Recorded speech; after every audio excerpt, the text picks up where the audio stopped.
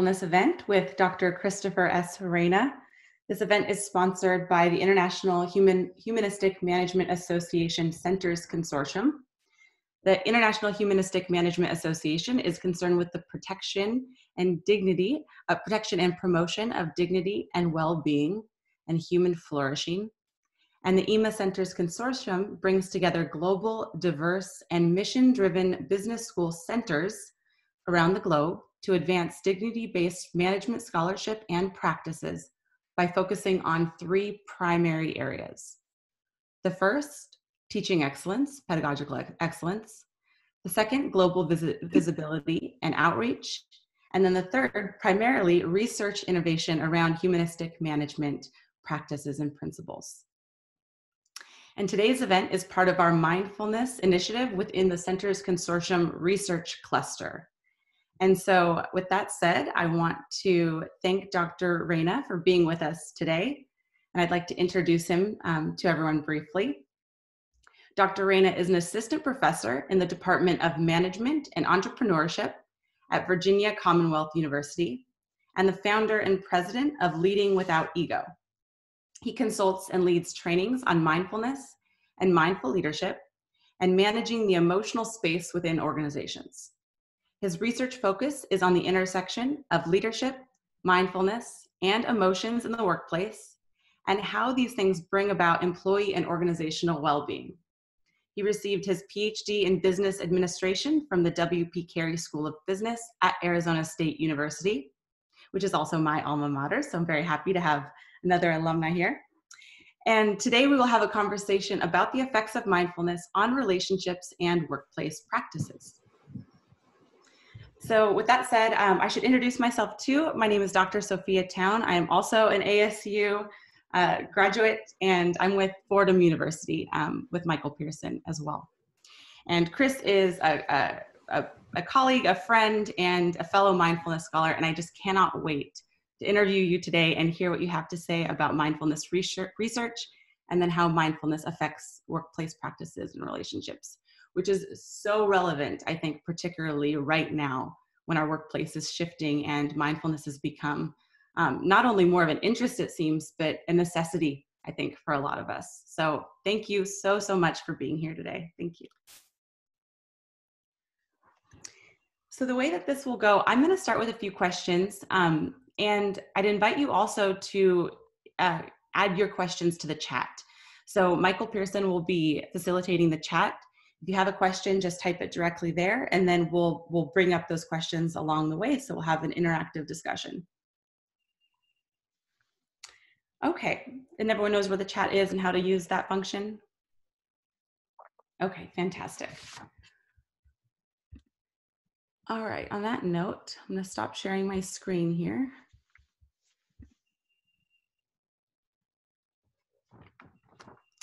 Okay, so Dr. Reina, I want to start out by asking you kind of what your definition is of mindfulness. There are so many definitions floating around today in scholarship and in the workplace, and there can be some confusion about what mindfulness means. So in your work, how do you define mindfulness? That's a good foundational and good question to start with. And just wanted to extend also my thanks to you and Michael for having me on this. And then I'm eager to hear the thoughts. I just want to echo what you said. Please put your thoughts and ideas into that chat box. I think it's much more interesting when it's dynamic and engaging rather than me doing all the speaking. And to get to the question that you asked, there are a lot of definitions of mindfulness out there, and I think there's quite a bit of confusion. And I think that's not unnormal for a newer construct. Of course, mindfulness isn't new, but perhaps the way we talk about it in business and the Western sort of world is perhaps a bit more new. And I speak somewhat like a leadership coach and consultant, and so I like to make things really, really easy. And so I think the best way to think about mindfulness is simply intentional attention. So recognizing that how we pay attention and what we pay attention to matters a lot. So in every successive moment that we go through at work and in our home lives, can we be better at understanding who and what is getting our attention, and then what is the quality of our attention that we're paying to those objects or to those people. So to me, that's the basic idea. And I think the nice thing about that is when we start to consider mindfulness and sort of the longer definition, there's a lot of words in it, and people sort of lose what it means. They can shake their head and say, yeah, that makes sense. I know what the words mean. But when you put that together, I don't know how to do it.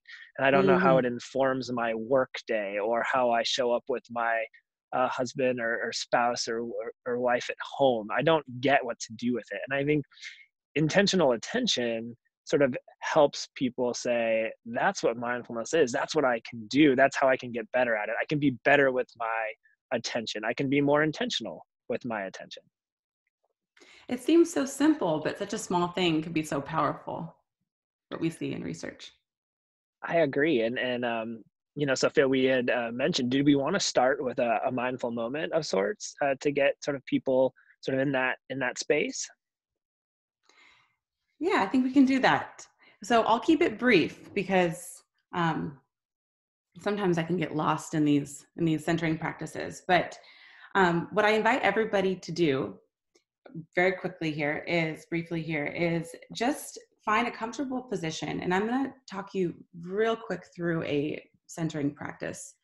And the cool thing about mindfulness is it doesn't have to be very long. It doesn't have to take a lot of time. So just sitting in your chair with your feet flat on the ground in front of you, shoulder width apart or ankles touching, sitting in a prideful posture, but not too firm and not too tight, just kind of loosely sitting comfortably, palms in your lap, palms down or palms up, whatever's most comfortable. And then what I'm going to ask you to do with your eyes softly closed is take a couple of big breaths in through your nose and out through your mouth. And when you do this, counting to 4 on the in breath.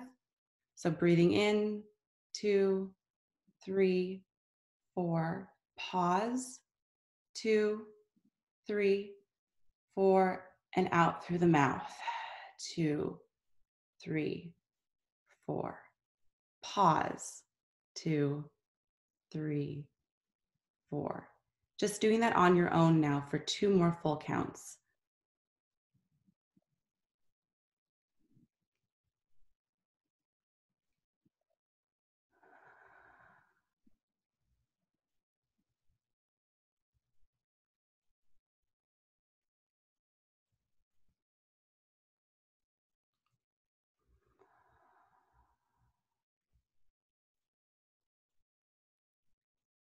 Once more together. In, 2, 3, 4.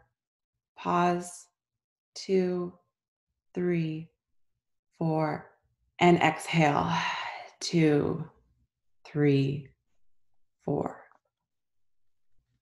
Now breathing at your own pace, bringing some awareness to your fingers and your toes, maybe giving your neck a little stretch.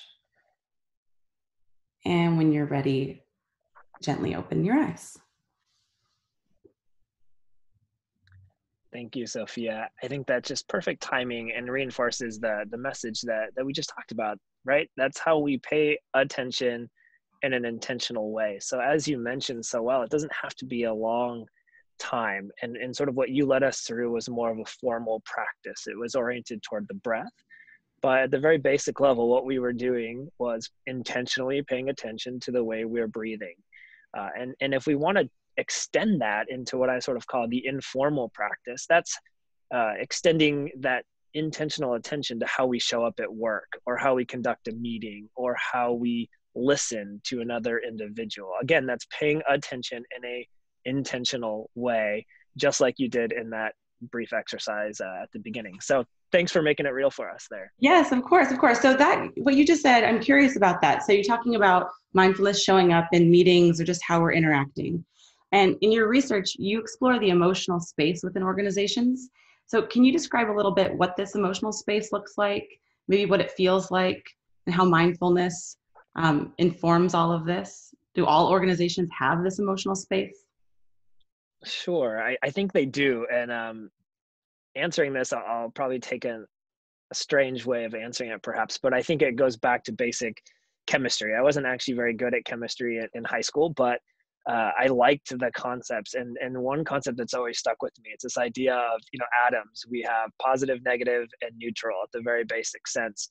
And organizations, I think, are also charged in that way. And if we think of every interaction almost as, an opportunity for atoms to fuse together and become something different, there's this opportunity for something to be more positive or neutral or more negative. And I think at the very most basic sense, how do we ensure, and I believe we can ensure through mindfulness, that when we interact with people and when we connect with people at work, we can leave them better than we found them. So it's at least neutral, or if not, in a more positive state. And we really want to guard against leaving them in sort of a more negative state. And I think the power here is that our actions and our words and our thoughts and our emotions carry weight, and they impact other people.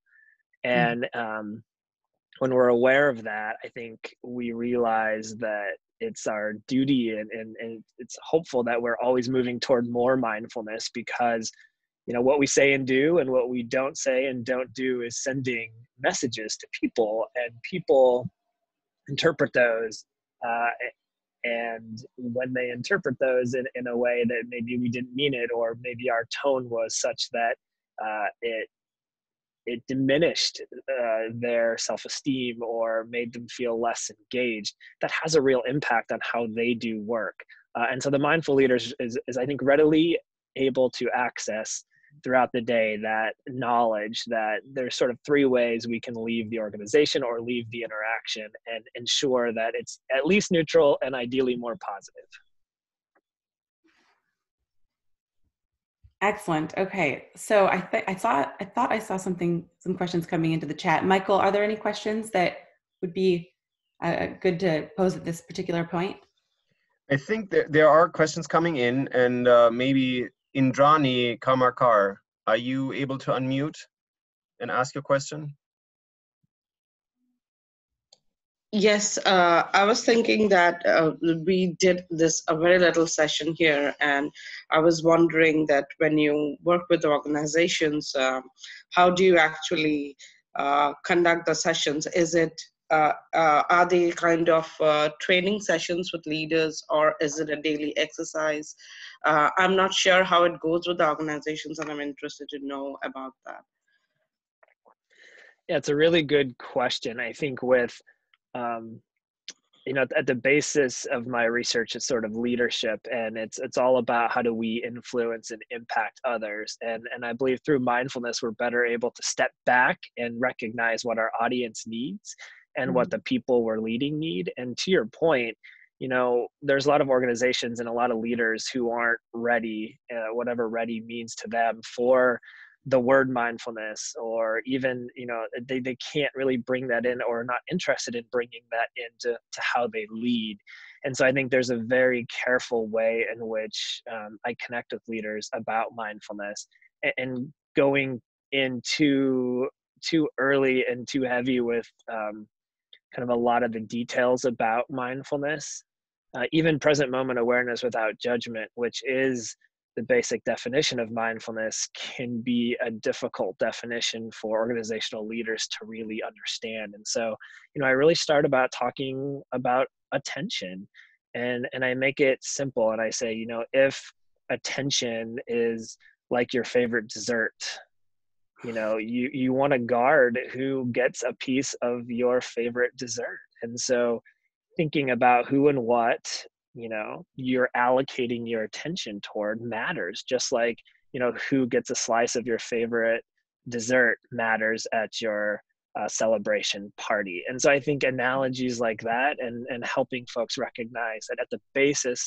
basic aspect of mindfulness, it's about attentional allocation.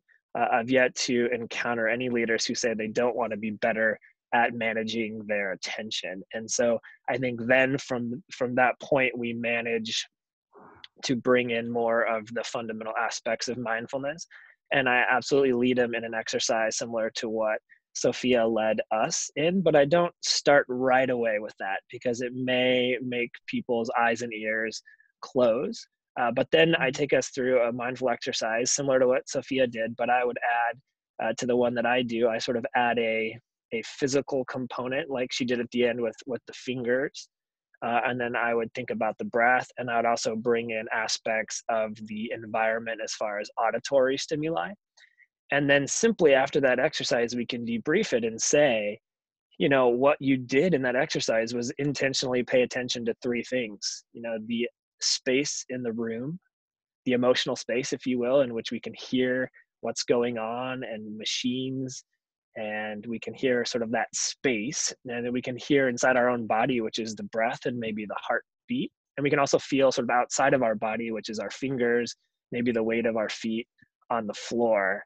And guess what? All three of those things are happening right now, but you didn't think about them until I asked you to think about them. So at every moment, we have an infinite choice of who and what we pay attention to. Mindfulness allows us to more intentionally choose what we pay attention to. So I hope I answered your question. I think it's knowing your audience and knowing where they're at and speaking in terms about mindfulness in ways that they're open to hearing and learning. And yes, it absolutely involves practice, but I believe it has to be the right practice in the right way at the right time for the audience.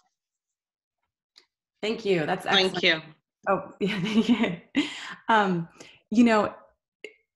It's funny because what you mentioned about leaders and being a little bit having to be thoughtful and intentional actually about how you teach this. Once people hear about it, oftentimes they think and learn about it more, oh, this is a superpower. Who doesn't want to be more intentional, like you mentioned? And so getting that to, getting them around that idea is, I think, a really powerful thing. I want to go back to your research a little bit. You and I are similar in that we kind of straddle the academic and then the practical, and these things are often so infused and really inform and advance one another. But when you think about just your research specifically, what is the most exciting finding that you've landed on to date around this topic? Personally, or just from what I've read, or both, I guess? Personally, yeah. What is anything in your research that surprised you or excited you about mindfulness or the emotional space within organizations? Anything in that realm? A couple things come to mind. One that I actually set off in my dissertation to really capture, and that's the challenge of measuring mindfulness. I mean, it may not be surprising, especially how we've defined mindfulness. How do we sort of get in the head of the person and understand, how much attention they're paying in a given moment is a challenge, and are they even able to recognize whether they are or are not is a challenge. But I guess what I'm getting at with this is, how do we measure mindfulness and what comprises it? I mean, is there multiple dimensions of it? There's a huge debate in the scholarly literature whether it's unidimensional, which tends to be the way that we measure it most often with the Brown and Ryan 2003 scale. There's also a plethora of multidimensional scales, of which I have one that I created as well. And it's a little bit messy on how to capture mindfulness.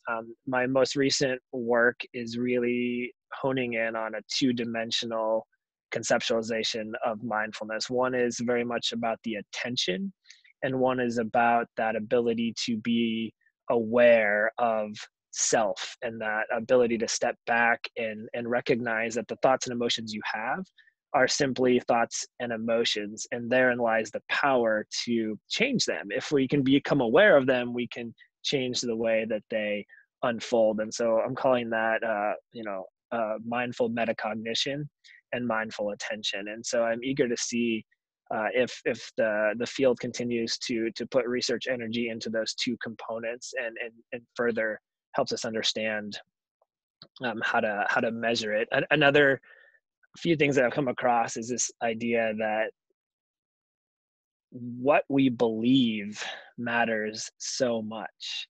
Mm-hmm. And this is talking about a recent paper in OBHDP.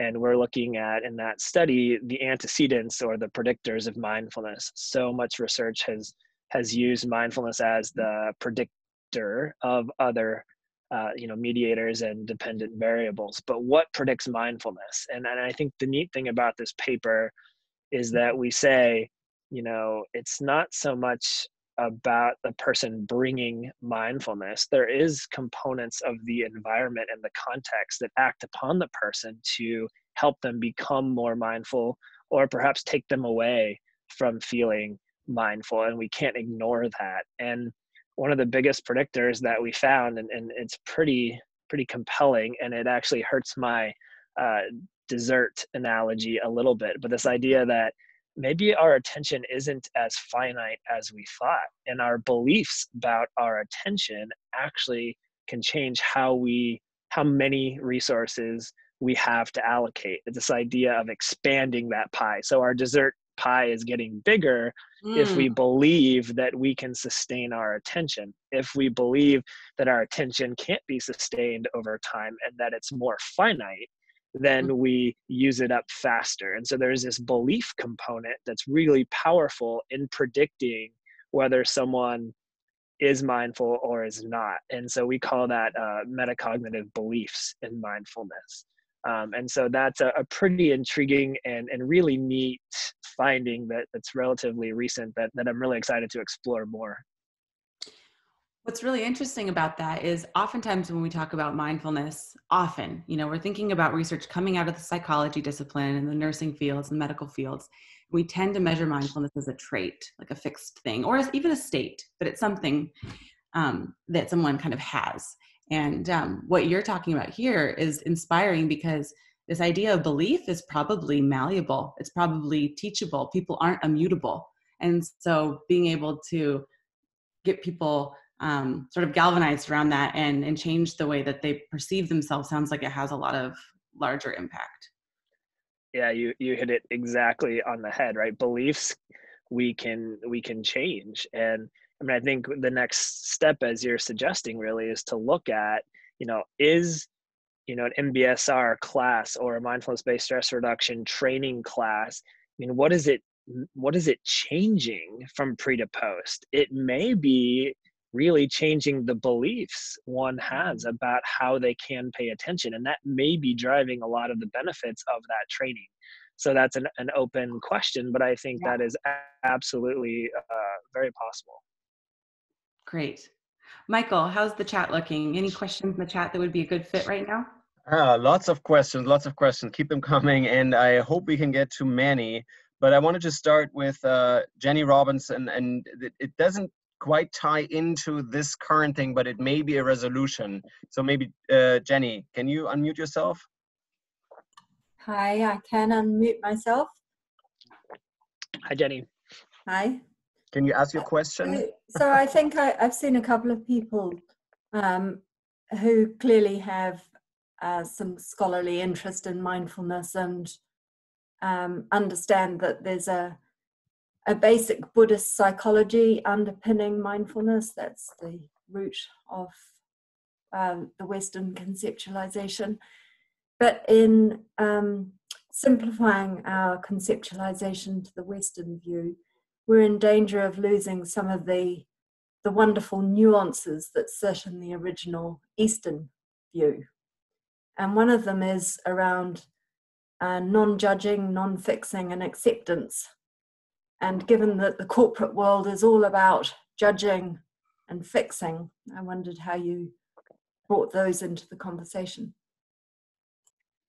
Yeah, it's a brilliant question, and one of the most frequently asked question, because on the very basic level, you're right. When mindfulness, and we talk about it as non-judgmental present moment awareness, how can a conceptualization or a construct, fit into the judgmental aspect of the world and specifically of business, which is about inherently judging and making decisions, and it's a very challenging question. This goes back a bit to what I was saying about that dual component nature of mindfulness that's emerging. I do believe that metacognitive mindfulness, or that mindful metacognition, that's that really stepping back and recognizing the bias that we have and the baggage that we bring, and recognizing that so much of what we do and see and say and experience is filtered through our own biased lens, and that's part of the human condition.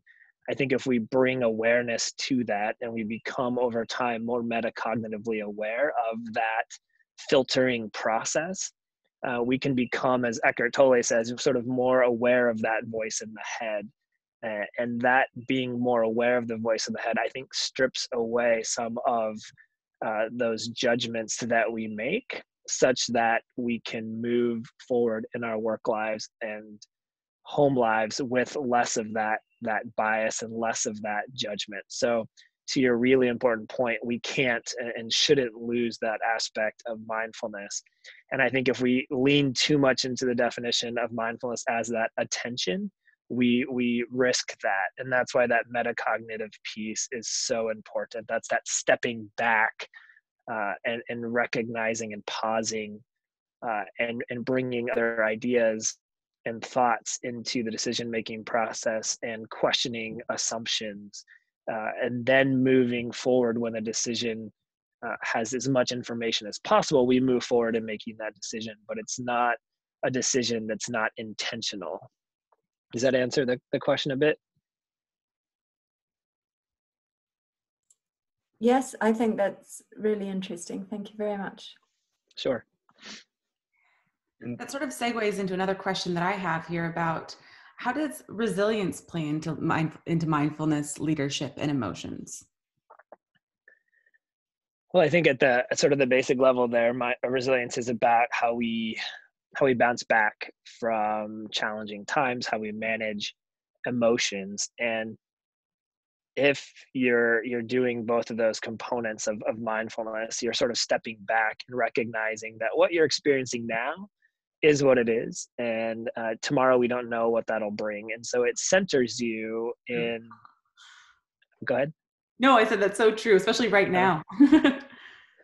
Yeah, it centers us, and I think that very much helps with that resiliency, and it helps us. This idea of equanimity is that we experience life. It's not that we become closed off, but we experience things within sort of it's not huge swings up and huge swings down, right? There's not those huge inflection points. It's putting things more into perspective. And I think when we're able to do that, it leads very importantly to higher levels of resiliency, and recognizing that, even in the challenges that we're experiencing now among COVID-19, right? What really gets us most stressed is if we think back to how life used to be, probably, and how we want work and our lives to return. And that's very much a past oriented cognition and emotional state, or maybe it's looking to the future of when things will open back up and when things will return. But in both of those cases, we're really grasping for something we can't control in most cases. In the present moment, the moment we're in now, that's what we can control. And that's really where I think resilience is built, because we don't get ahead of ourselves and we don't wish things to be different than they are. And that builds that reservoir of capacity to work through challenging issues. So thank you. And building from that question, do you think companies and managers will need to change their leadership style in the face of this COVID-19 health crisis? I do. And, currently I'm working in the academic world, and it's been, at least at VCU, really refreshing and really neat to see just how much everyone is flexing and being resilient on how assignments are turned in or how teaching is conducted. And I think, to the extent that organizations are doing that as well, with the many pressures on parents who are figuring out how to, teach their children at home, and then pets and multiple people working in the same home space that they otherwise weren't, right? There's a lot of challenge going on right now, not to mention the financial stress and issues of security. And then of course the health related ones that so many folks are experiencing with worry and potentially being sick. And so what I see and hope is that we continue to recognize that our experience is our experience, and everyone else's experience is completely different. And so through that metacognition, we can step back and recognize that, you know, there's a lot out there that people are experiencing that we're not. And I think just that recognition and that mindful attention about that can help us think through some more flexible practices, or maybe it's giving people new ways to work or accomplish work or call into work, whatever the case may be. It's a perfect time right now in transition moments to rethink how to accomplish tasks and work. And I wrote a blog post about this the other day, because people are looking for some hope about, like, how do I make sense of my new work environment? And one of the things I said in the blog was to remember what's most important to you. It's sort of that idea of filling the jar with the biggest rocks first, and remember what those values are. And those values have not changed. Those values are absolutely the same. How we accomplish or reinforce those values perhaps has changed. And so go back to a focus on those values. And then in this time of transition, think about new ways to reinforce those values. So if you value your family, right, it's going to have to be a different way of evaluating, or to be with the family, but you got to think about how to reinforce that value. And I think organizations, to get, you know, directly to your question, organizations can go back to what they value as well, and let go of some of the how-to ideas that they've always had about how to get that work done. So it's less about how to do it, more about reinforcing those underlying values that have not likely changed. And then it feels a lot less painful to let those practices and procedures go, because the new practices and procedures are still all about serving those underlying values. That's beautiful. So it's almost like this could be an opportunity for creating something more in alignment than before, because we know that past practices and protocols can kind of get just residually drug forward, even if they don't necessarily align as well as they once did. So this might be an opportunity to reimagine some of that. Absolutely. Michael, how's the chat look? It's plenty. It's full of questions. I think I'm trying to categorize. Some pertain to the conceptual foundations in connection with the Buddhist roots. Others to the practice in organizations, and then furthers are sort of like in terms of research. I think one of the questions that also ties into the former question by Jenny might fit right now. If Linda Cantor, if you're on and if you can unmute yourself and ask your question. Linda? Hi. Hi, Linda. Can you hear me? Yes. Okay. Yeah, my question was really regarding, you know, I guess I have a concern about the depth of mindfulness practice being lost in organizations, and it being just kind of reported as attentional training and missing the kind of deeper roots of compassion and embodiment, and the kind of deeper intentionality of these practices, which really are ultimately about dealing with greed and the hatred and delusion in as part of our mind states. And I was just wondering about your thoughts around that. Sure, it's a good question. And, you know, I think just as I mentioned to an earlier question, I try to be as mindful as possible when introducing mindfulness. I think the introduction that I've shared is really helpful for the beginning. But then it really is about the hard work that people put into the practice.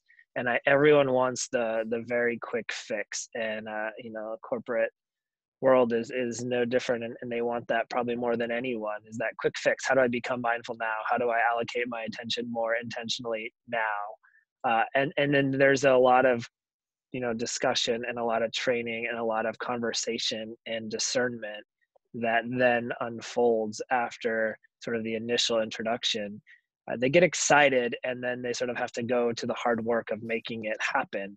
And it's spending time understanding their underlying values. And usually when you push people and you give them the right psychologically safe environment to do this hard work, and you give them a structure, they can go pretty deep. I've always been surprised. A lot of organizations want me to come in for, a couple hours and just do like a lunch and learn about mindfulness. And to your point, it's really challenging to do that. And I really don't like to do that because it's not a one fix. This can be introduced, but then I tell them, it's got to be a follow-up in a couple weeks and in 3 weeks. We gotta get them knowledgeable about what this is. And I believe this is a seed that we plant. And over time, when they're, having a discussion with a loved one, or, they drive home and they're so excited to see their partner at home, and then the first thing that comes out of their mouth is less than sensitive. And they have that realization, oh, that's what he was saying. That's when I have a choice. That's when my emotions and my cognitions get in the way of me actually putting into effect my value system. And my value system is that I love and care for my partner, and yet I say and do things that hurt that relationship. And so we need that sort of incubation time between introduction to going even on a deeper level to work through some of those themes, absolutely, about compassion, and about how most of everything we do and say and don't do and don't say is coming from that place of self. And the mindful way of viewing that is to, over time, reduce that presence of self, and to increase that sense of connection and interconnection. And that's why my consultancy is called Leading Without Ego. As Eckhart Tolle and others have talked about, ego is that sum total of who we are and what we do.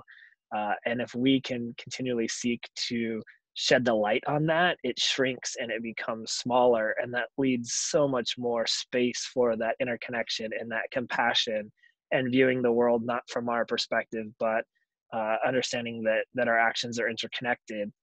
And so I think that it's a very intentional way that I take folks across that journey. And I thank you so much for the question, because it would absolutely be incomplete if it were just about attention, to your point.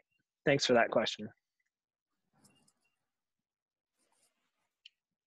There are a number of other questions that I'll try to summarize because they sort of question the individualistic framing of mindfulness and have to do with how it would work and how you would see it work in relations, groups, organizations, especially I think with the question of either spiritual intelligence or social responsibility, positive social impact, etc.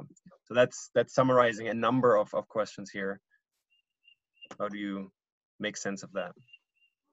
Yeah, there's a lot there, and I don't envy your position of having to aggregate them on the spot. Thank you for doing that. I think if I look forward to what mindfulness research will do in the next few years, I think we have a lot of work to do on the measurement side, and we have a lot of work to do on the integration of levels of analysis side. So I think that's getting to your aggregation of comments around, is it an individual level thing that happens in between someone's ears? And I think at the very basic level, yes, it's what happens within an individual. But my interests are really, especially because of my leadership background, it's really taking that intrapersonal phenomenon of mindfulness and understanding how it manifests within a dyadic relationship between two people, and ultimately into teams and then organizations. And there's a very distinct organizational mindfulness literature that really kind of comes out of the tradition of mindful organizing and has tended to study organizations that can have no mistakes made. We think of nuclear power plants, and we think of cockpits and airplanes. quite literally, when a mistake is made, lives are lost and potential damage is done. And so in that way, mindfulness at that organizational level has become a bit synonymous with error-free work. And I think that's another interesting conceptualization, but I think there's lots of ways to integrate the bottom-up individual and dyadic mindfulness with that more top-down organizational mindfulness. And I think the two can inform each other quite a bit. So I see that being a lot of work that is yet to be done in the next 5 or so years with mindfulness. So I think that sort of summarizes the levels of analysis aspect of your question. I think the other part relates to the ethicality of it, and it's just being aware, and error-free may not really, may be better in terms of traditional organizational outcomes that may be unethical, right?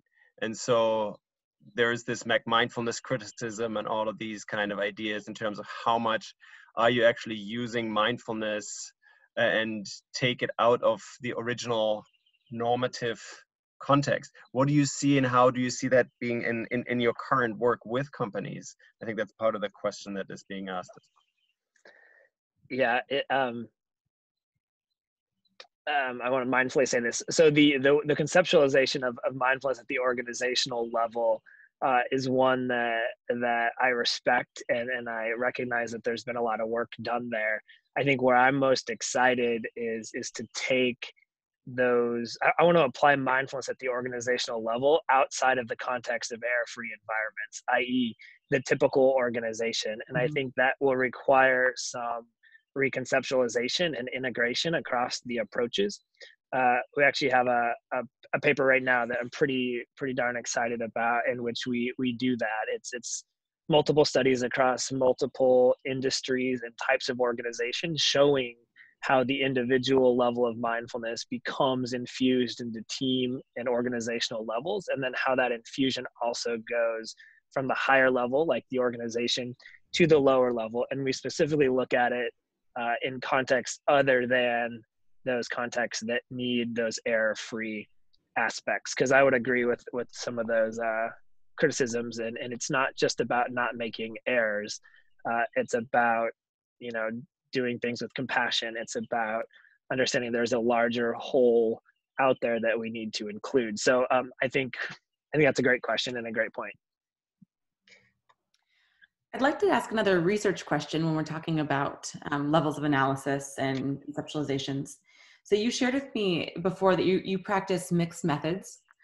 As mindfulness research, as we know, originated mostly from the psych and nursing and health sciences, it tends to be highly quantitative. What do you feel is the benefit, or what are you gleaning from a qualitative approach to the study of mindfulness? Well, besides just sort of the larger fact that I think mixed methods are just inherently interesting, and they draw on the diversity of perspectives that we have out there. I mean, I wasn't trained as much in the qualitative methods, but I've recently gotten into some more qualitative methodology, and it's so fascinating because you get to capture the mindfulness story as it unfolds in such a rich way that the quantitative methods aren't able to do. I mostly measure mindfulness at the state level, as you alluded to, which means multiple times per day over 2 work weeks. So we take a within person experience sampling methodology approach. So it's still quantitative, but I view it as a better alternative to maybe just capturing mindfulness at one point in time. But to your question, qualitative is incredibly powerful in telling that story, and the story that we're telling right now in a paper that is seeming to get some good traction is this idea of contagion or spread. We know what kind of a bad example right now with COVID, but we know how contagiousness works, right? When you think of viruses and bacteria, but we also are starting to understand, through neuroscience, how emotions and how ideas can become contagious between people, but we have a long ways to go to unlock that. And I think part of the power of the qualitative paradigm is to understand better that transfer of mindfulness. So that's, as Michael asked in that last question, that's a really interesting research topic for me right now, is taking it from the intra-psychic part into the interpersonal realm, and qualitative can really help with that.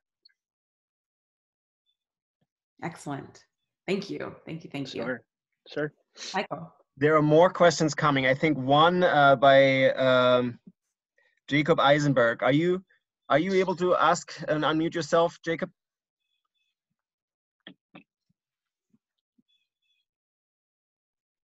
There he is. Oh, hello. Hi, Jacob. Yes. Hello. So yeah, I was just jumping back from the kitchen as I heard my name. So multitasking mindfully here.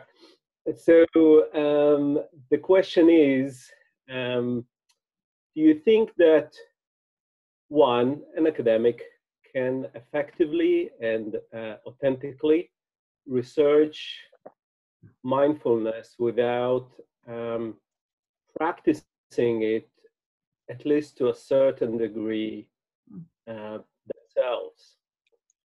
Thanks. Sure. So just I was typing some notes to make sure I capture it. So the question is around, can an individual, academic or practitioner, really teach and contribute to mindfulness without having a personal practice themselves? Teach, research. I was thinking about research, but yeah, I would extend it to teaching as well. Yeah. I think everyone is at a different journey spot. I think if they're interested in the topic, I hope that it's because of sort of a deeper desire to understand something. And so to jump to the Cliff Notes version of the answer, I would say yes, I believe it's absolutely required that an individual have a personal practice. But the caveat there would be, I think people can become interested in mindfulness and intrigued by it. And as they learn and as they have a growth mindset around mindfulness, I believe that will lead them into deepening their practice. So I don't know if I would say it's you can't do mindfulness research without having it. I think as you continue to explore and become passionate about the topic, I don't see a way that you wouldn't have a personal practice. So I know I'm answering it both ways, but I think I'm hopefully leaving the door open for a non-judgmental approach to how someone would, teach mindfulness. I think they would be always moving toward deepening that practice, but maybe they start off with it at a very intellectual level, and it's about attention. But as they go so much deeper with it, it's really about changing the way that we see ourselves and see the world, and embrace more interconnection between us and how we see the world. And that leads to, a personal practice that helps us remove that ego over time, and the practice deepens. Thanks. I'll just say that your answer sounds like a good idea for a research project. The impact of teaching mindfulness on one's practices and values. Thank you very much. And Roger and out from Dublin. Thank you so much for tuning in. And to your point, I teach undergraduate and graduate and PhD courses, and I teach. We meditate at the beginning of every class because I teach. Mindfulness is the lens through which leadership that I teach leadership, and I meet people at various levels, and I let them sort of debrief what mindfulness is like, and the different exercises, and what thoughts they had. And I always joke with them because I say, I've been doing this for quite a long time, and it's a journey. We're all on a journey to becoming more in control of our thoughts and emotions, and figuring out how do we continually reduce that that ego. And that means that even when I'm leading a meditation in class, or when I'm playing a meditation and I'm meditating right alongside all of you, I still have all those thoughts. We all have those thoughts. That's what the human mind does. That's normal. So the idea of us not being good at this thing called mindfulness, no, none of us are good at it. It doesn't mean that that's not a worthwhile pursuit, to continually claim our ability to be more aware of and more intentional with our thoughts. And the thoughts themselves don't matter. The content is what it is. And I think the irony, and this is where I'm getting to your point, so many of the thoughts I have while meditating in front of my class have to do with mindfulness, of like, oh, that's a really good way to put that idea. Maybe I should use that example to teach my students mindfulness. So my meta chatter is about mindfulness, and other people's meta chatter could be about them being hungry, or them, thinking this is really boring. But whatever it is, we all have that chattering mind, and mindfulness helps us be more in control of it. So thanks for that question. I think it's really interesting. I just popped into the chat and noticed a question that I think is really relevant for both a practical aspect, and then also the research side of things. So someone asked, what is the difference between meditation and mindfulness? Yeah, that's a good one. I have no answer. No, just kidding. That one comes up a lot. And again, it takes some nuance here. I think it depends on where people are at with their journey.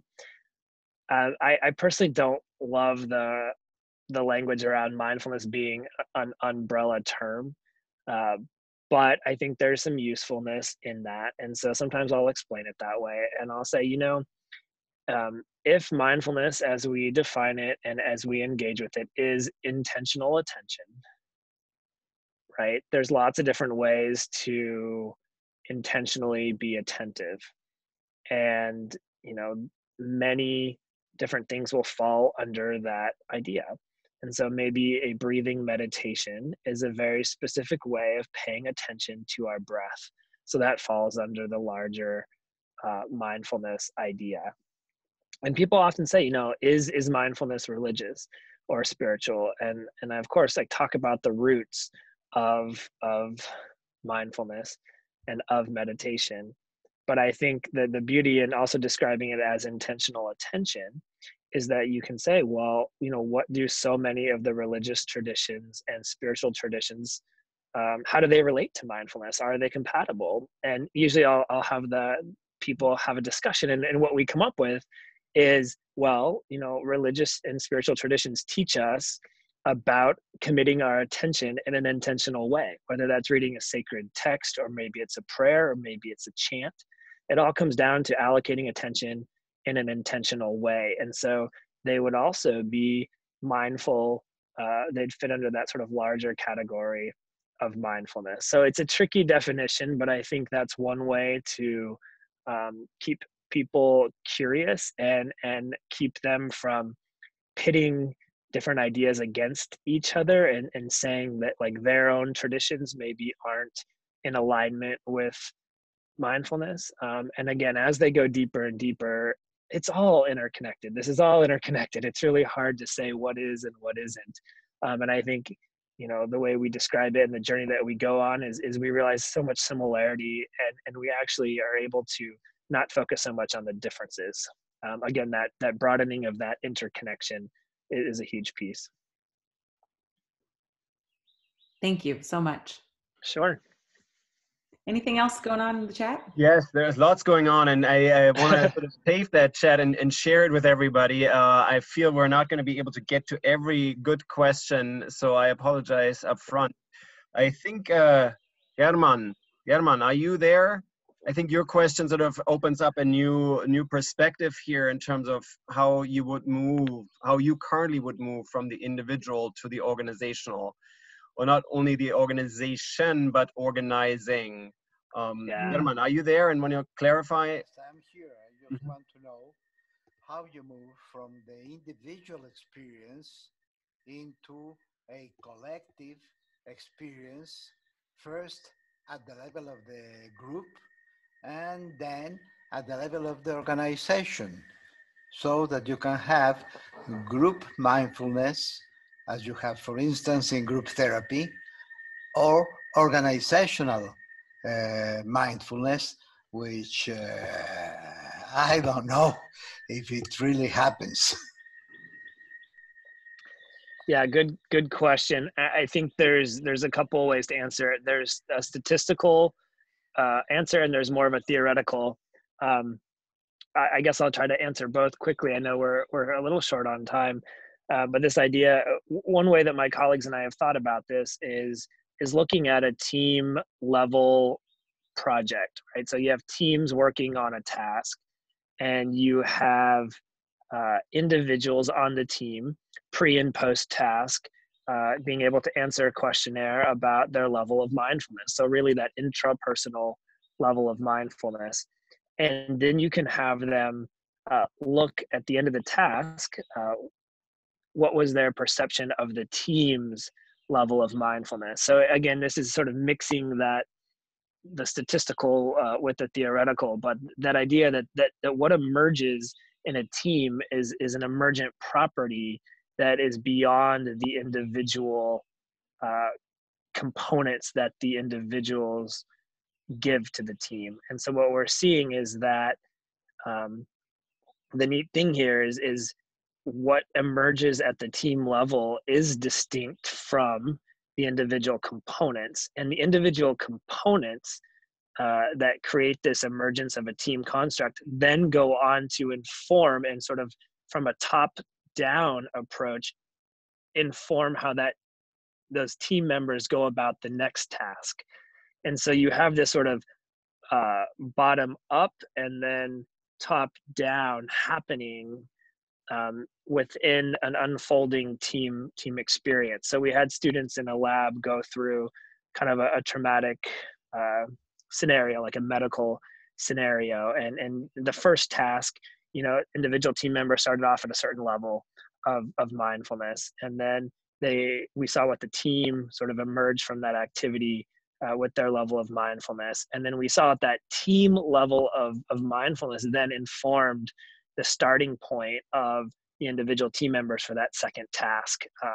So again, it's getting a little messy here, and there's a lot of things to take into account. But I think that's how you start to see both that bottom up and top down processes operating together over time. So thanks for that question. And there's a lot more work to be done in that area. And some people are sharing their work that relates to that. So please, everyone, if you're interested, check out those references.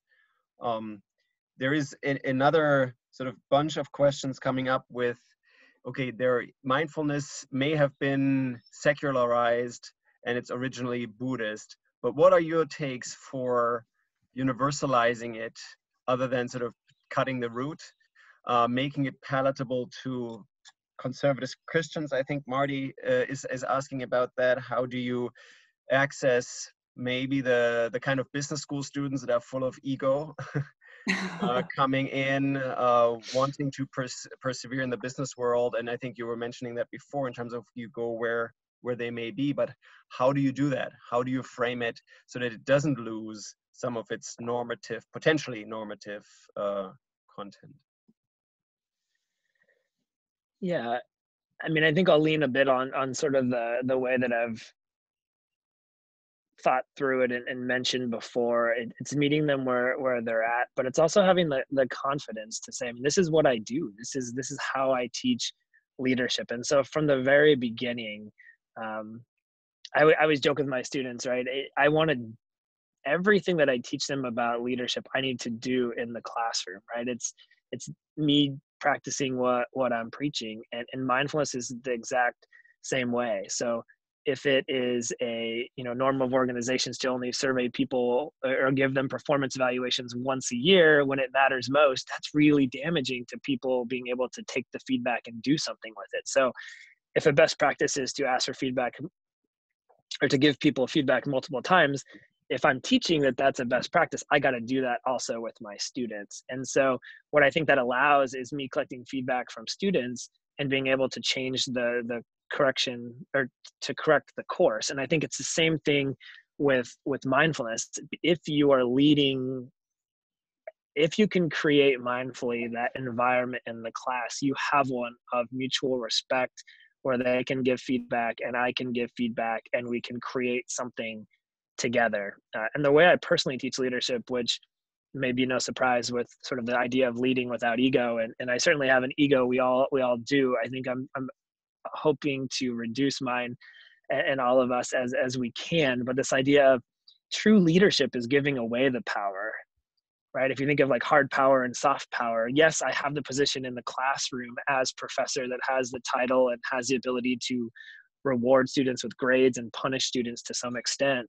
But I can't rely on any of that power. That's power that I should have in my back pocket if needed, but I don't rely on it. Soft power, influence, and passion, and getting students to get excited about the topic. Those are the tools in my tool belt of soft power to really get them excited. And mindfulness is one of those tools. So I know I'm going a bit off topic in answering the question, but I think it's all about designing the classroom for psychological safety, where people feel truly valued and feel truly connected. And it's amazing what that does to hearts and minds, and opens them up to new ways of thinking. And I can honestly say this, in teaching this for 10 years, in business schools. I've only taught in business schools. I've only had one student in feedback that's been given to, the official course evaluation. Only one student in those 10 years say, I really think that this conflicted with my religious background, or had any kind of comment around mindfulness being negative in that way. And so I think doing it and setting it up, and not to be cheesy, but just sort of intentionally setting up that classroom environment mindfully opens a door for conversations about mindfulness and leadership to take form in a different way than you might be able to expect. I hope I answered that one. I was kind of all over the place, but I hope there's some good nuggets in there that are helpful. That's wonderful. Every research, teaching, practice, our ways of being, they're all integrated at this point and the infused. And so I think that your answer was totally relevant and very helpful. And a lot of us are in the academy and teaching and researching and in organizations. So it all works together. I just wanted to give you a massive, massive thank you for joining us today. This was such a wonderful end to the week. I don't know about everyone else, but what a beautiful way to start a Friday, and intentionally, with attention, enter the weekend and potentially bring more mindfulness to our own lives. So thank you. And thank you all for being here. It was a pleasure to see all your faces today. You can learn more about humanistic management at humanisticmanagement.international. It's in the chat. And otherwise, look out for more events we have coming up in the near future. Thank you. Thank you so much. Thank you, everyone. Have a wonderful weekend.